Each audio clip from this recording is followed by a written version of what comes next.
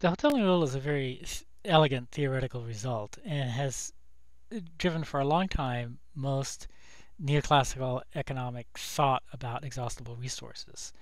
Starting in the 1970s, economists started to try to find empirical evidence of the Hotelling rule, looking at real world data on the prices of exhaustible resources. And I think it's fair to say that it has been impossible to find real world examples where the Hotelling rule holds. The empirical evidence for the Hotelling rule is essentially totally lacking. In the real world, exhaustible resource firms simply don't seem to be following the Hotelling rule. So that raises the question, why not? What is going on? And there are two completely different answers. One answer is the answer that's given by most neoclassical economists, which is firms seem like they're not obeying the Hotelling rule, but they actually are in the following way. So again, profit versus Q, the same graph I drawn in the upper left. What they say is that suppose the stock of exhaustible resources is gigantic. If it were infinite, you'd be here at the short run profit maximizing point. It's not infinite, but it's really, really big. If it's really, really big, then what the Hotelling rule says is marginal profit rises at the rate of interest, but it starts out at a teeny tiny number. So that in time period 1, you might be here. In time period 2, you might be here. In time period 3, you might be here. And actually, I can't really draw it in this graph, but those lines could in theory be much, much closer together than I've drawn. And so, and maybe these are decades, over the first decade, second decade, third decade. So for the first few decades, even for the first few centuries, you really don't see the Hotelling rule. You can't detect it empirically. It's still happening. Firms are still following it, but marginal profit starts out at such a tiny level that the changes that result from marginal profit rising at the rate of interest are really, really small changes. Um, Imagine trying to distinguish this quantity from this quantity from this quantity. It's really hard to do, especially if those lines are even smaller than I drew. Or this level of profit from this level of profit from this level of profit. Again, assuming that the lines are even closer than what I've drawn, you just can't empirically distinguish those things when so many other things in the real world cause numbers to jump around. So if you buy that explanation, firms don't appear to be following the Hotelling rule, but they actually are. What you have is the Hotelling rule going on in a situation where resource stocks are gigantic. So this neoclassical reaction to the empirical result that we don't see firms obeying the Hotelling rule is don't worry, be happy. Firms are obeying the Hotelling rule, so the theory's fine.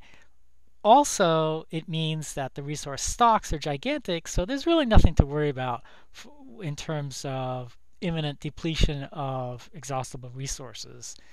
So again, don't worry, be happy. Okay, so that's the neoclassical response.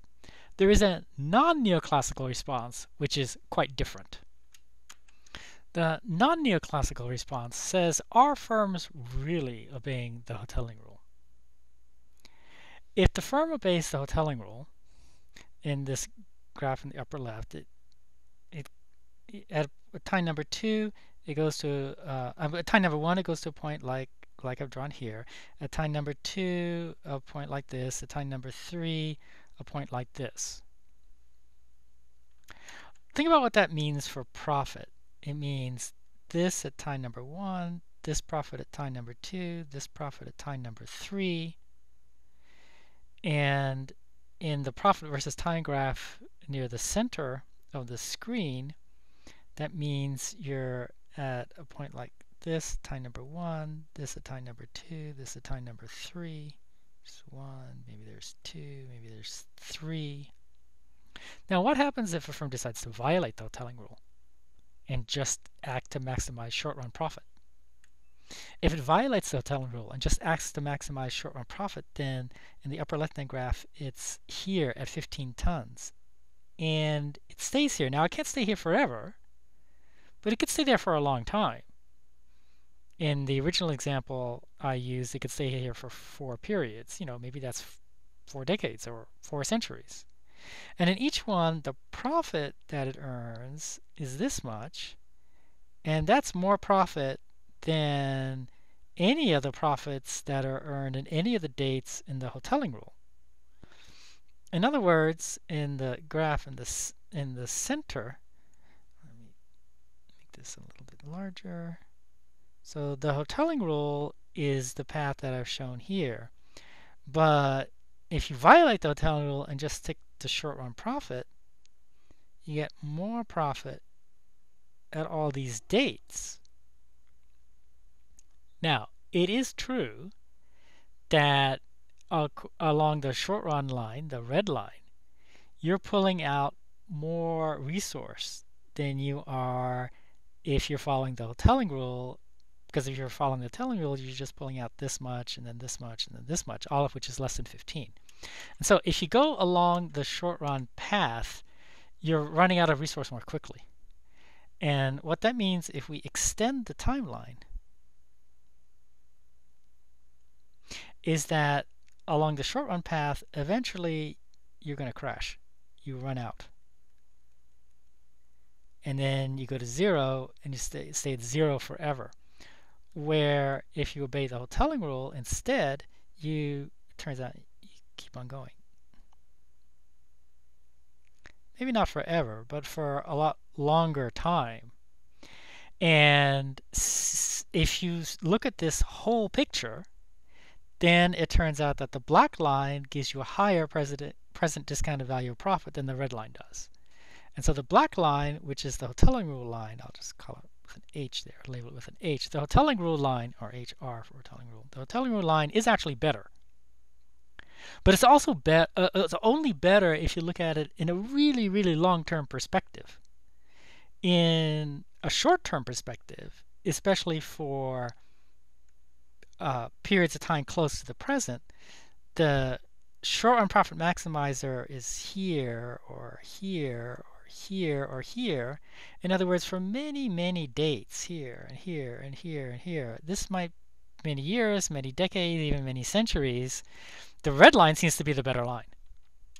And the argument of these non-neoclassical economists is that Wall Street functions on the basis of short-term results. And if you had one firm that was following the HR line, the Hotelling rule line, and another firm that was following the red line, for year after year after year, the red line is higher than the Hotelling rule line. At some point, the Hotelling rule firm is going to be able to buy out the other firm. I'm sorry, I said it the reverse. The other firm, the firm here doing short-run profit maximization is going to buy out the Hotelling rule firm.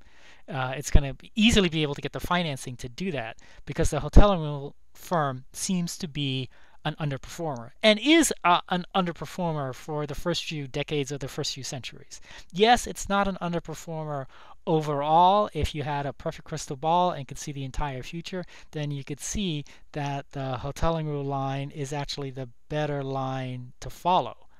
But in the real world, people don't have those kind of crystal balls, and so the Hotelling rule firm is going to get bought out, and managers that run companies according to the Hotelling rule are going to lose their jobs.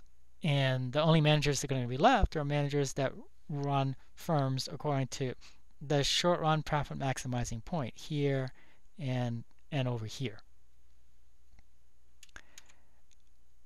What that implies is that firms are pulling out resource too quickly.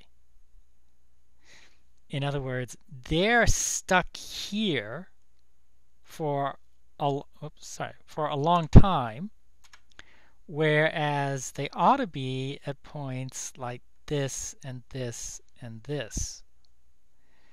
So the quantity path that firms are actually taking along the red line is pulling out resources too quickly.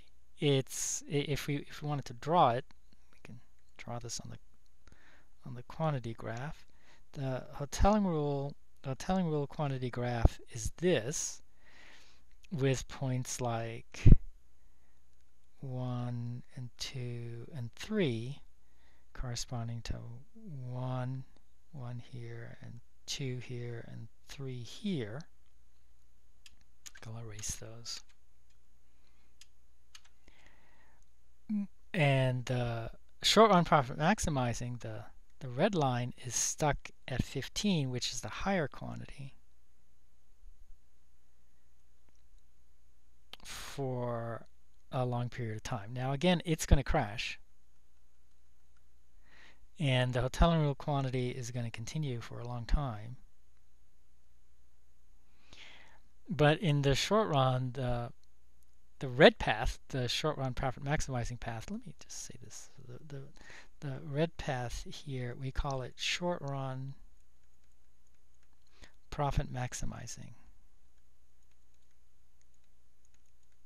It's the short run profit maximizing path because you see it maximizes short run profit right there.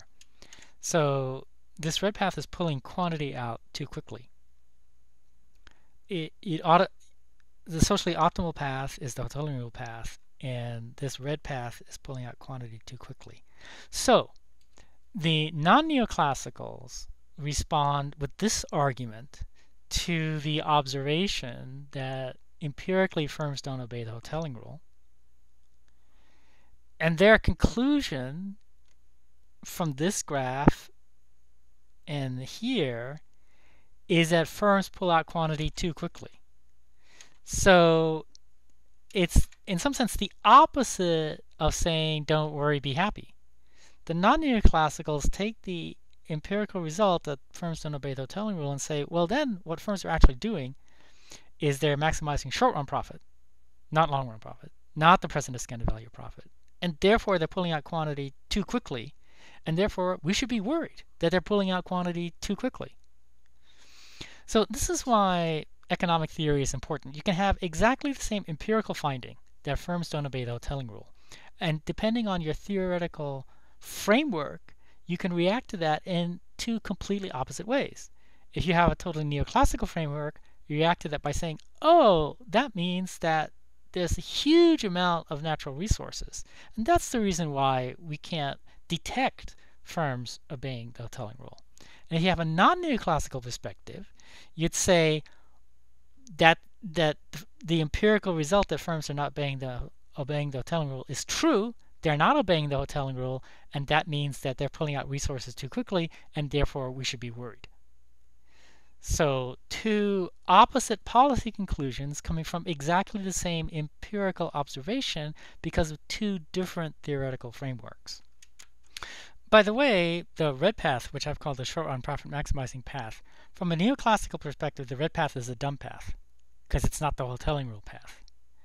And I'll leave it up to you whether, particularly looking at this graph of profit versus time, whether you think that in the real world it's true that the red path is the dumb path, and that the hotelling rule path is the smarter of these two paths. We are almost finished with chapter 16. Only one other quick thing to discuss. The hotelling rule that marginal profit rises at the rate of interest is true in simple cases. And one of its implications is that if you have two worlds, one has a low rate of interest and one has a high rate of interest, that that in the world with a high rate of interest, marginal profit is rising more rapidly, and it turns out, I'm not going to show that, but it turns out that means that quantity is being extracted more quickly.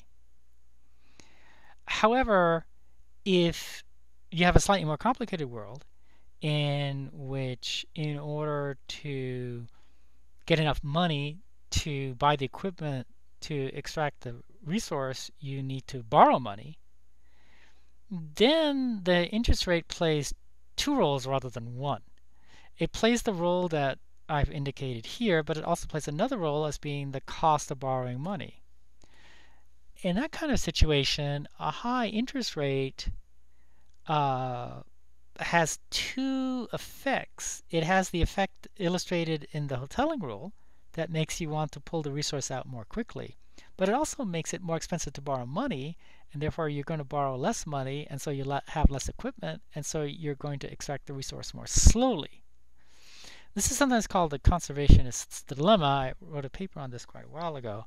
And what it means is that if the interest rate doesn't play this simple role of just being essentially a cost of time preference, but it also is the price of borrowing money, then things get more complicated than this simple hoteling rule story, and it's harder to draw conclusions.